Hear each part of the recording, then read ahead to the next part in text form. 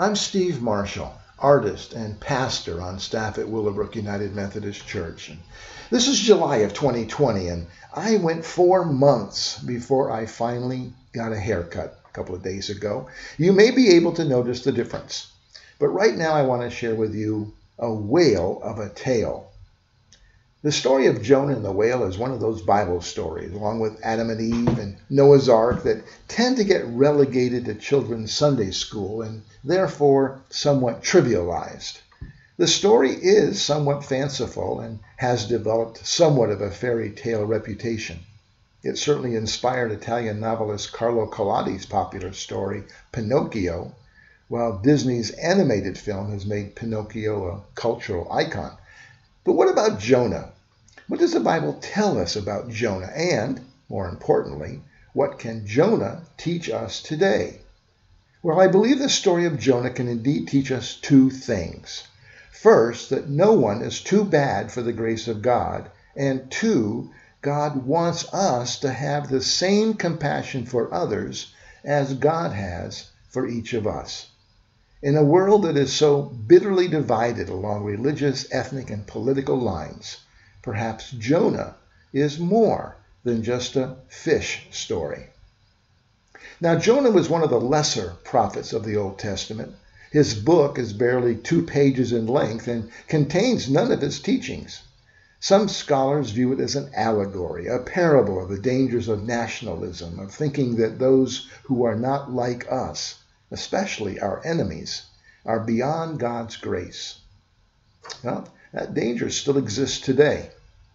The story begins with God speaking to Jonah, telling him to go to the great city of Nineveh, the capital city of Israel's most hated enemy of that time, Assyria, to preach against their wickedness and to warn them of God's impending judgment.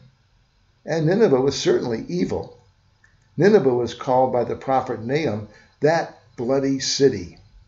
It was well known for its cruelty to its captives. For example, one of their kings made a habit of cutting off the hands, feet, noses, and ears of his captives. So Nineveh wasn't the place to go, especially as a Jewish prophet sent to preach a hard message. So what does Jonah do? He heads in the wrong direction, the opposite direction.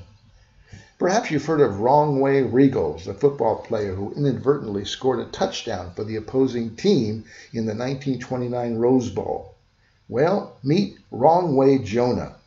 But he's going the wrong way on purpose. He intends to get as far away from Nineveh as he can. He boards a boat to head to Tarshish, but then encounters a great storm. Well, Jonah knows who's behind this storm, and he tells the sailors to throw him overboard to save themselves. They do, and whereupon we are told he is swallowed by a great fish. Now, the Bible never says it is a whale, but what other fish is large enough to swallow a grown man? Besides, Jonah and the whale sounds better than Jonah and the great big fish. Jonah spent 3 days and 3 nights in the belly of the great fish. It was then that Jonah took stock of his situation. He repented before God and was promptly vomited out onto the shore. Yes, yuck. Well, now God speaks a second time, again telling Jonah to go to Nineveh. And this time Jonah obeys. He gets to Nineveh and begins preaching to the people. In 40 days Nineveh shall be overthrown. And to Jonah's great consternation, the people repent. They proclaim a fast. The people put on sackcloth and ashes. Even the king put on sackcloth and covered himself in ashes, the sign of repentance. And what did God do? The very thing Jonah did not want him to do. God spared the city of Nineveh. God had taken pity on the people of Nineveh, and he spared the city. And Jonah was furious. You see, the reason Jonah ran away at the beginning of the story was not because he was a coward, but rather it was because he had no compassion towards his enemy Nineveh. He realized that God would forgive them if they repented. Hear what Jonah says at the beginning of chapter 4. He prayed to the Lord, "O Lord, is this not what I said when I was still at home? That is why I was so quick to flee to Tarshish. I knew that you are a gracious and compassionate God, slow to anger and abounding in love, a God who relents from sending calamity."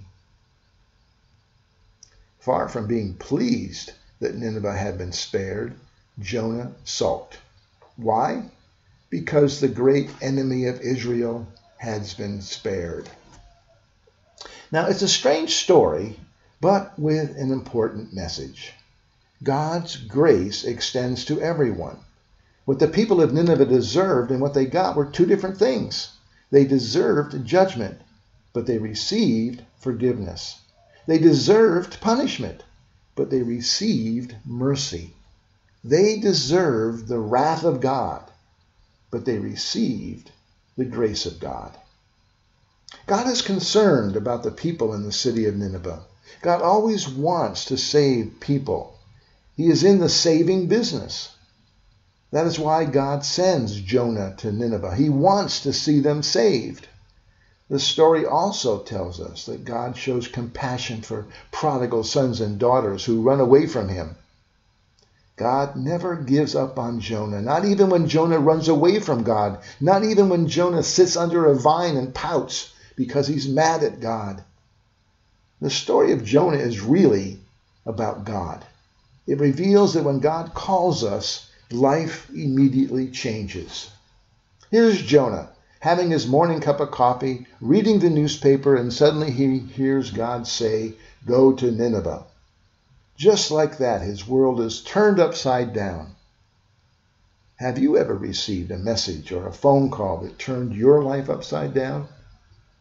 Maybe you can relate to Jonah. The second thing we learn about God is that God never gives up on us. Jonah ran away from God, but God never left Jonah. When your world is turned upside down, God is still there. God will never leave you. That's God's rock-solid promise to you. No matter what you are facing in life, no problem is bigger than God. With God, every challenge can be overcome. A third thing we learn about God is that God's grace is greater than any evil. God's love is unconditional and eternal. There's nothing we can do that is so bad that God can't forgive us. Isn't that great news? Like Noah, we sometimes fall into the trap of thinking that some people are so bad, such terrible sinners, that all they deserve is judgment and punishment. When we see others sin, we want to see God's justice. When we sin, we hope for God's mercy. You see, for most of us, God's grace is hard to accept, hard to believe, hard to comprehend. God's grace defies our expectations and leads us to see the infinite love of God. Finally, we see that God gave Jonah a long leash. He allowed him to run, to be angry. You see, God doesn't always stop us quickly. Sometimes he allows us to take dead-end roads, but he never stops being concerned about us. God never stops pursuing us either. And do you know what that is called? It is called grace. It is called mercy. It is called the love of God. Amen.